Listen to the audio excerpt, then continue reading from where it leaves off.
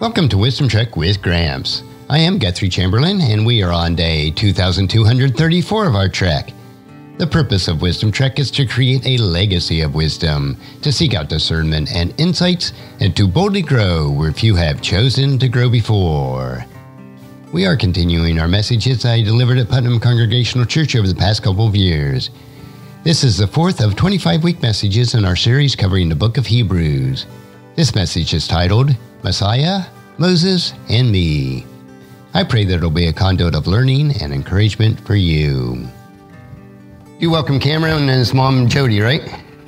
We welcome you here this morning. Appreciate you being here. They're friends of Amy and Scott, so thank you for being here this morning. Thank you for everybody who is here that braved the rain and the storms to be able to be with us and share with us. Now, last week we continued our extended series on the book of Hebrews, which is found in the New Testament, and we focused on Jesus as the pioneer of our perfection.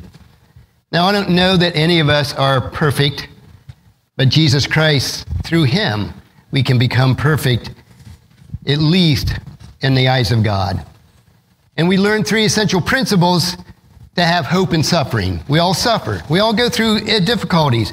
But we learned those three essential principles last week of how to have hope in suffering.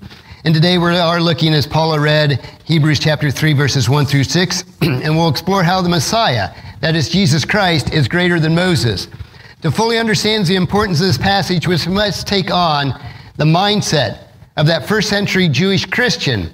We here in America, in the Western world, have a hard time grasping the mindset of the ancient Near Eastern people of those days. So let us try to put on our mindset of that first century Christian Jew as we go through the passage today. But let's first begin to reread, as Paula read, Hebrews chapter 3, verses 1 through 6. It's on page 1864 and 1865 in your pew Bibles. Therefore, holy brothers and sisters who share in the heavenly calling, fix your thoughts on Jesus, whom we acknowledge as our apostle and high priest. He was faithful to the one who appointed him, just as Moses was faithful in all of God's house. Jesus has been found worthy of greater honor than Moses, just as the builder of the house has greater honor than the house itself. For every house is built by someone, but God is the builder of everything. Moses was faithful as a servant in God's house, bearing witness to what would be spoken to God by God in the future. But Christ is faithful as the Son over God's house, and we are his house, if indeed we hold firmly to our confidence and hope in which we glory.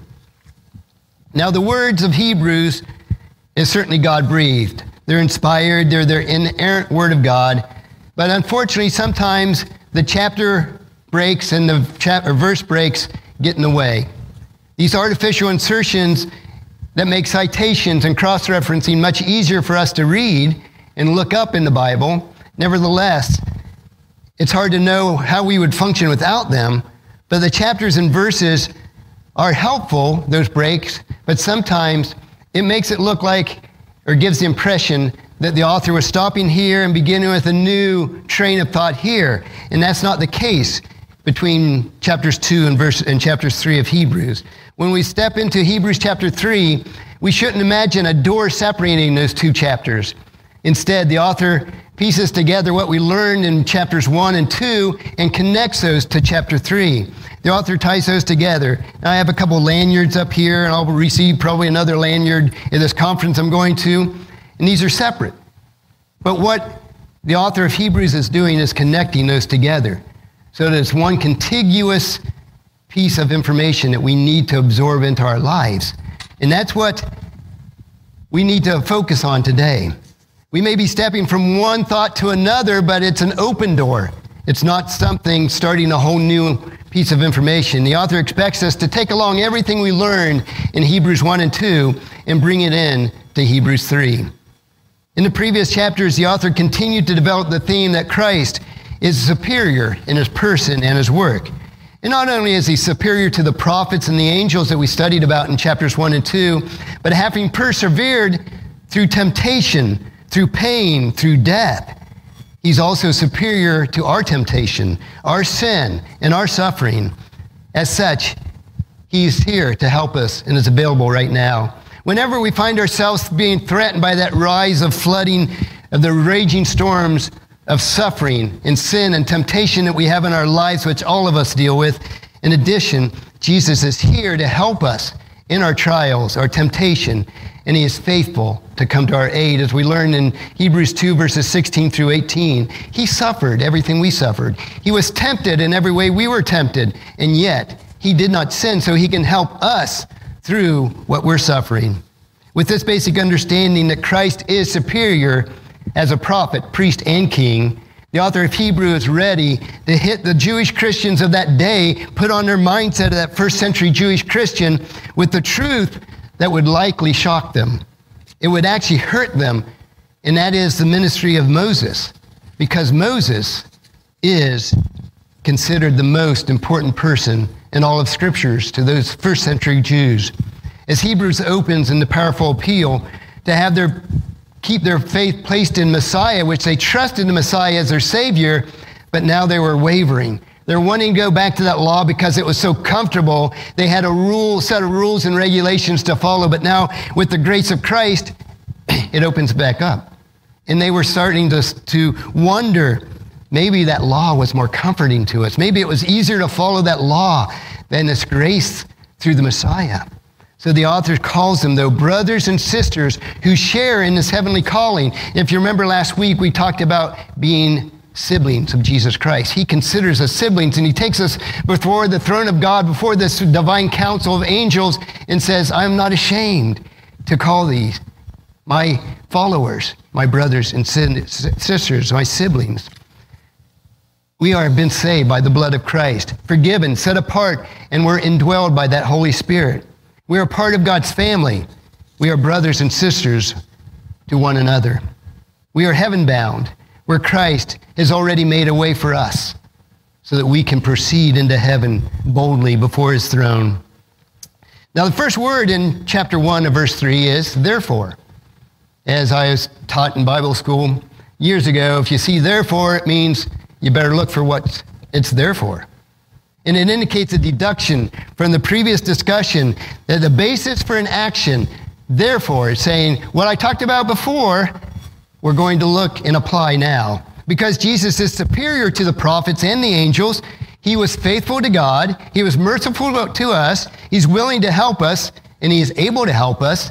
In light of all these weighty facts that we discussed in chapters 1 and 2, we ought to, it goes on to say, fix our thoughts on Jesus. Now, the Greek word translated as fixing our thoughts is katanoeo. And it's to fix your thoughts means to observe carefully, to pay attention to, not to simply think about in passing, but completely and utterly immerse ourselves in deeply. In essence, the author is saying, you Jewish believers in the Messiah, because of the superiority in the person and the work of Christ, you better think carefully about him. Don't give just a fleeting glance or a knowing nod. Observe Jesus Christ. Pay attention to him. Get to know him.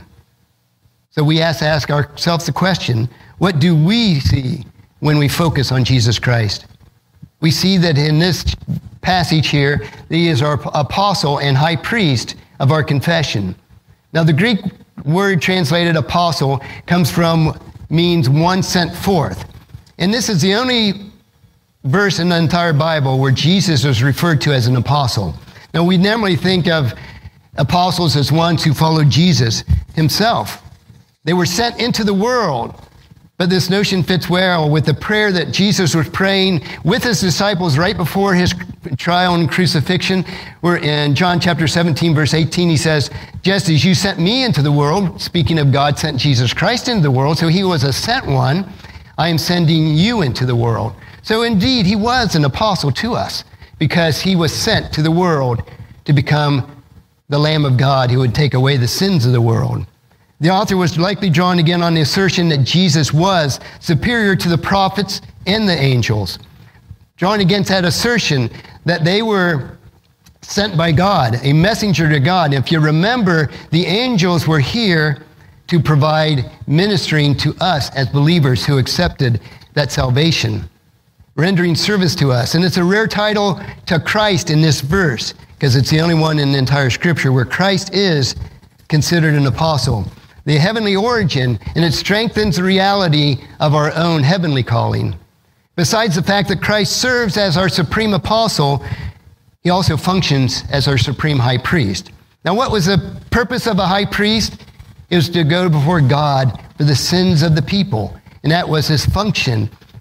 Not only is Christ the supreme high priest over all, he was the perfect mediator between God and humanity. As we're told in 1 Timothy chapter 2, verse 5, he is our great high priest. Christ satisfies the desperate spiritual needs, that deep longing, that bridge building between God and humanity, between heaven and between earth, a longing expressed movingly by the words of Job a millennia ago. And Job said, God is not mortal like me, so I cannot argue with him or take him to trial. If only there were a mediator between us, someone who could bring us together. That mediator is Jesus Christ. He is our great high priest. We don't need an earthly priest to go before God because Jesus Christ is there on our behalf as our high priest. And because he's our divine apostle, he was sent from on high to lead us heavenward. You remember the illustration last week? He clears the path for us that we might go before God. Prophets, angels, high priests, kings. These are all in the minds of the Jewish readers of this letter to the Hebrews. As a significant figure was still missing, though. Of all those four that I mentioned, there was one person in the first century Jewish Christian mind that was greater than any other person to ever live, and that was Moses. But Christ, we see in this passage, is superior to the person and the work of Moses. He too, Moses, was sent by God. He too stood between God and the nation of Israel as a mediator. He went before God for the nation of Israel. No other figure in the Old Testament would have been as highly esteemed by those Jewish people that first century. Had the author of Hebrews just been interested in flattering the people of his day that he was writing to, he would have never mentioned Moses, and especially the fact that Jesus Christ was superior to Moses. He would have not broached that subject because they would have had to take it difficult and say, well, how can anyone be greater than Moses? Moses, of course, had spoken to God face to face, as Deuteronomy chapter 34:10 makes a big deal out of the fact. In contrast to any other of the prophets, he says, there's never been another prophet in all of Israel like Moses, whom the Lord knew face to face. He went right before God face to face. Moses had received the law and then passed it on to the nation of Israel. He had led the Hebrews out of slavery of Egypt through the Red Sea, those miracles that he performed through God. He had revealed the plans of constructing the tabernacle, which was the precursor or the forerunner to the temple, where sacrifices and offerings would take place. So let's put on that first century Christian mindset. The Jewish mind could not imagine anyone, any person on earth, which was equal to Moses. And the thought of one who was superior to Moses would have shocked their senses. And that's why the author of Hebrews wrote it. He says, you have to understand, Moses was great, but Jesus was greater. Therefore, Jesus is superior even to Moses. Now, God appointed Moses and the Messiah as mediators of his message. Both served him faithfully, and therefore both deserved honor and glory, as we were told in verses 2 and 3. But notice the author doesn't disparage Moses in any way. He doesn't cut Moses down by lifting up Christ, and that's a good lesson for us. We should never cut somebody else down in order to be lifted up ourselves. We can lift up others without disparaging ourselves also. Now, the honor properly due to Moses as a great servant of God is compared to the honor due to the Messiah. Now, if you look at your bulletin insert today, on the side it says Messiah, Moses, and me. Why the Messiah is worthy of a greater honor than Moses. And I have 3 points here that describe the reason why the Messiah is worthy of greater honor. The first one is the Messiah is more glorious than Moses because he is the builder of God's house. Verses 3 and 4. Now, the term house here in the Greek is oikos, and it's used metaphorically 7 times in verses 2 through 6. It refers not to a physical structure like the sanctuary or the temple or even our church building here, but to the people of God. Even ancient Greek usage of the term refers figuratively to a family as a household. Before the birth of the church at Pentecost, the term house referred figuratively to Israel. And we're told this in Hosea chapter 1, verse 4, Matthew 10, verse 6, and Hebrews 3, verse 2. But after Pentecost, it would be also referred to as the church in 1 Timothy chapter 3:15 and Hebrews chapter 3, verse 6. Moses was a member of God's household of the Old Testament, the people of Israel. He was an Israelite. He was a member of that house. He served as their leader during the time of their exodus from Egypt. He led them through the wilderness. He was a member of that nation. He was part of that house in verse 3. Yet Christ was the builder of that house. A surprising statement in verse 4 spells out the reason Christ, as the builder of the spiritual house, deserves greater honor than Moses. Because it says in verse 4, God is the builder of everything. And who did God use as part of that Godhead? Jesus Christ is the author of creation. So Jesus Christ is the builder of everything. In simple or subtle terms, the author of Hebrew attributes the work of Jesus, the attributes of Jesus' work, to God. As Jesus is not only the builder of the church, but he is the craftsman of all creation. The second reason why the Messiah is worthy of greater honor is the Messiah is more glorious than Moses because he is a fulfillment of Moses' testimony in verse 5. Now, though Moses faithfully carried out the duties of the God's house as his servant, with his task to bear witness. It says in verse 5, bearing witness to what would be spoken by God in the future. That was Moses' purpose, to bear witness to what would be talked about in the future. In other words, Moses' ministry was a foreshadowing of Jesus Christ. It appointed him as to point to Jesus Christ, anticipating his coming. Jesus demonstrated that after his resurrection when he said in Luke chapter 24, verse 44, then he said, when I was with you before, that means before his crucifixion and resurrection, I told you everything written about me in the law of Moses and in the prophets and in the Psalms must be fulfilled. And Jesus explained to his followers a little bit earlier in that same chapter in verse 27, beginning with Moses and all the prophets. In all that, Moses and the prophets, the angels all pointed to Jesus Christ. Clearly, to the one Moses was pointing to is worthy of more glory than Moses himself. And the third reason the Messiah is worthy of greater honor is the Messiah is more glorious than Moses because he is the ruler of God's house. In Hebrews chapter 3, verse 6. Not only is Christ the builder of God's spiritual people in verses 3 and 4, but Christ is the faithful as the son over God's house in verse 6. This means Christ is the heir of God's household, the one who inherits the rights as the firstborn, as if he were the firstborn of all creation.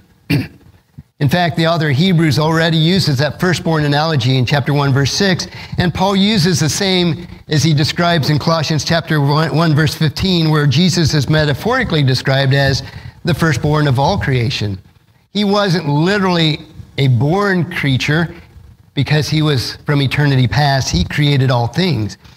Yet this is a little bit of a different emphasis here. Colossians focused on Christ as the recipient of authority over heaven and earth. In Hebrews chapter 3, verse 6, zooms in on Christ's headship over all of God's people, the church. Colossians chapter 1, verse 18 says, Christ is also the head of the church, which is this body. And then Paul describes even further in Ephesians chapter 1, verse 22, as he pulls all these ideas together, he says, God has put all things under the authority of Christ and has made him head over all things for the benefit of the church. So Christ is the head of the church, and he's the creator of the church, the creator of the house of God. Moses was never exalted to such a position as this, of a supreme authority that Christ had. Christ was the son, the firstborn, the head of all things. And if you look at your bulletin insert on the bottom section there in that grid, I'm comparing Messiah and Moses. Now we have some similarities, but we also have differences. Similarities is Both Moses and Messiah were appointed by God, but Moses was worthy of some glory, while the Messiah is worthy of greater glory. Moses and Messiah were both faithful to God. Moses was a member of God's house. Messiah was the builder of God's house. Similarities, both were responsible for God's house. Moses was a servant of God's house, but the Messiah was son over God's house. And the fourth similarity is both were mediators of revelation. Moses testified to the coming things. Messiah fulfilled what Moses had talked about. The author is not trying to disparage Moses, as I mentioned, by comparing Moses and Messiah. He wasn't belittling Moses in the process. Instead, he was demonstrating that Jesus Christ is beyond comparison. There's no one that could compare with Jesus Christ, the Messiah. Even the most significant person in all of biblical history, Moses, was no comparison to Christ. Jesus Christ is superior over all things, all people, in his person, in his work. As we look at the last half of verse 6 here, the superiority of Jesus will do us no good if we don't place him superior in our own lives. This was the problem facing those Jewish Christians of that first century. They were tempted to abandon the Messiah, to go back to those laws of Moses, which they were so comfortable under, because they knew exactly what to do and not to do. Whereas through the grace of Christ, he gives us freedom from that law. And we have to, by God's leading and the Holy Spirit indwelling in us, decide, is this right or prudent for me as a believer? This would have been a disaster for them to step back to a lesser ministry, an inferior ministry. Never forgetting the purpose of the writing in the book of Hebrews, the author emphasizes the second part of Hebrews chapter 3, verse 6, his readers' response to the superiority of Jesus Christ. He reminds them first, we are his house, but he goes on to say, the author seems to place a conditional element in their promise. He says, if indeed we hold firmly to the confidence and hope in which we glory. Now, at first blush or first look at this, the verse might seem to say, well, if you fail in following Christ, then somehow you're kicked out of God's household, disowned and disinherited. This salvation is contingent on our spiritual faithfulness? Absolutely not. If you remember in the series, What Does God Want? We affirm that salvation could never be gained by moral perfection. Therefore, it cannot be lost by moral imperfection. It's not whether we remain sinless before God that we're members of his household, because while we were yet sinners, Christ died for us. So it's not conditional. Our salvation is conditional on our performance, because our performance could never meet God's standards. But the conditional instruction indicated by if has sometimes different meanings. Sometimes it does indicate conditional relationships, as in this phrase, if you eat your broccoli, you can then have dessert. Now the implication is, if you don't eat it, no dessert for you. Now this is how the author uses this term. He's saying the continuance of your faith and hope proves the reality that your Christian faith is authentic, that you are truly a member of God's family. Remember the term we used or learned in What Does God Want series? Believing loyalty. Loyalty will show that you're a believer. As a believer, you will remain loyal to Jesus Christ in the precepts that God set forth in his words.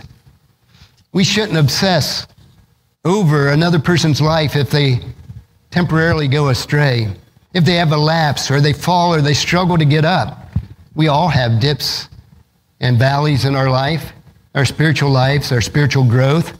However, if we can look over a lifespan of a person and see a general faithfulness to God and the desire to live for him, that is a sign that they truly are a part of God's family. That's proof that backs up the reality of their claim or our claim. And if a person claims to be a Christian and appears to have fallen entirely away, they reject God completely, they turn their back on their faith, then perhaps that person was never truly a member of God's family, or they've just completely rejected him, and it says, I do not believe. They've rejected that loyalty that they have in God. We will never be kicked out of God's family because we stumble and we fall. because we fall short of God's precepts, because every day we fall short of God's precepts. That's not what the author of Hebrews is talking about here. He's talking about those who are genuinely part of the family. Well, at least you'll see a consistent effort to live for the Lord in their lives. Those who are genuinely part of that household of faith live under the Father's roof and the Son's watchful eye. However, it does not mean that we're immune to stumbling and tripping and even falling flat on our faces. I know I do that way too often. We never cease to be frail and fallen and vulnerable people, but we're saved by grace through the faith in Christ alone. But those who are true believers, therefore a member of God's household of faith, and have Jesus Christ as our high priest, that we can go before God, we are members of his household of faith. He ministers to us like no one else can. He catches us when we stumble, when we fall. As we talked about last week, when we fall flat on our faces, he doesn't grind our faces in the muck and the mire. No, he picks us back up and says, let's wipe that muck off and let's keep moving forward. We endure with faith and hope, with Christ at our side to the end, then we will manifest indeed that we are part of his household. Now the message was something the Hebrew believers desperately needed to hear, because they were persecuted by not only the fellow Jews who were not Christians, but also the Roman Empire who were persecuting the Christians at that point. So they needed something to hold on to. Some had fallen away. Others were teetering. Others were reaching out for something steady to help them be assured of their faith. The author points to Christ, who was superior over all things, even superior to Moses.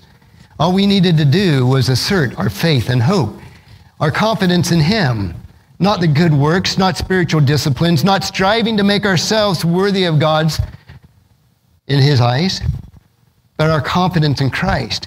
That's why we as believers don't need to fear. We can have confidence in Christ because regardless, knowing that we will fall at times, that we still are secure in Christ. Behind the hopeful message is a hint of a warning, though, that if you didn't endure in your faith, but instead abandoned their Messiah and ran back to Moses, their claims of being members of God's household would be suspect or in question. Only by getting right with Christ and following him would that identity as God's children be assured and evident to everybody else. If you look in your other side of your bulletin insert today, what's the application of Hebrews chapter 3, verses 1 through 6? Like those first century Hebrew believers, each of us today must make the decision, Moses or Messiah? Are we going to follow a set of laws or rules to show that we're believers, or are we going to trust in the Messiah? You'd think it'd be an easy decision to make, especially after reading the passage in Hebrews chapter 3, verses 1 through 6. If the Messiah is God in the flesh, the center of all biblical prophecy and the human history and the savior of sinners, including Moses, why would anyone choose to follow Moses? Why would anyone choose a set of rules and regulations to fall back on? Why would anyone choose Moses instead of Messiah? The Apostle John made this contrast equally clear in the first part of his narrative in John chapter 1, verse 17. He says, "For the law was given through Moses, but God's unfailing love and faithfulness came through Jesus Christ." Yet, I'm constantly astonished how some Christians will fall back on trying to follow a set of rules and regulations, saying, well, I'm spiritual because you can see these rules and regulations that I follow. That's not what this is about. Following by faith in Jesus Christ is what it's about. Others make a list of do's and don'ts. Do eat this, don't drink that. Do shop here, don't support that. Do vote for this person, don't talk to that person. Sometimes we as believers set up more laws than all the laws of Moses, which are extensive. And that's not for us to do. It's not for us to judge others. We can pray for others. We can assist others. We can come along beside them and help them if they're struggling in their walk. But for us, we need to follow the Messiah. It is our study, in our study of Hebrews, we consider a group of people that are wavering between Moses and Messiah. It's harder for us to understand that today because we're not first century Jewish Christians. We weren't brought up in the Torah all of our lives. But we struggle between law and grace, between that old covenant and the new covenant. And we have, through the book of Hebrews, many opportunities sort of to revisit this dilemma that they're going through.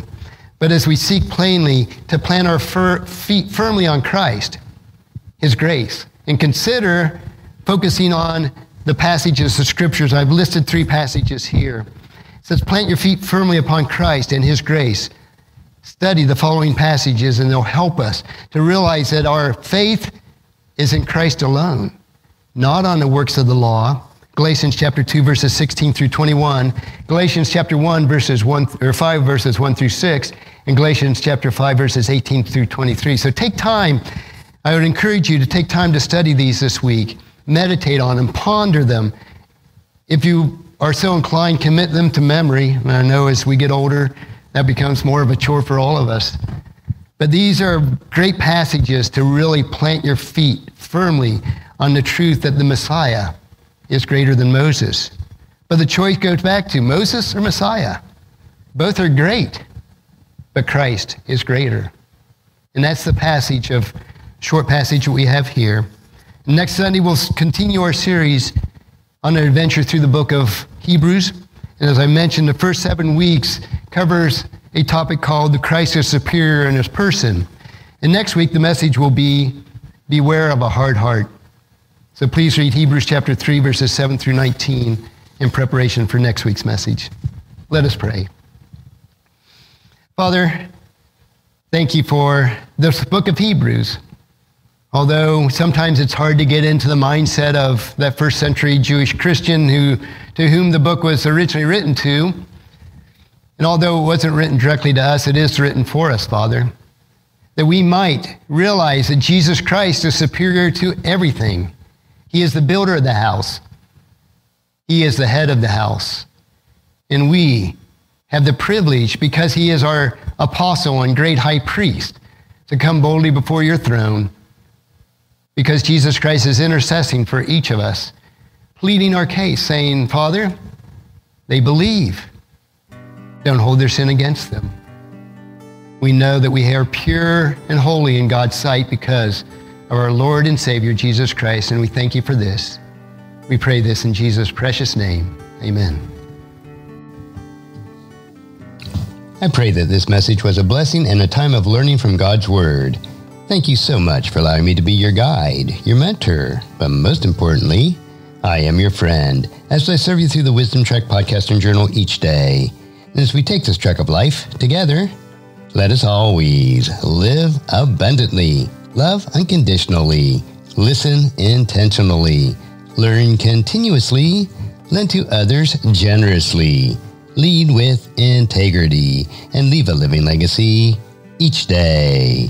I am Guthrie Chamberlain, reminding you to keep moving forward, enjoy your journey, and create a great day every day. See you next time for more wisdom from God's Word.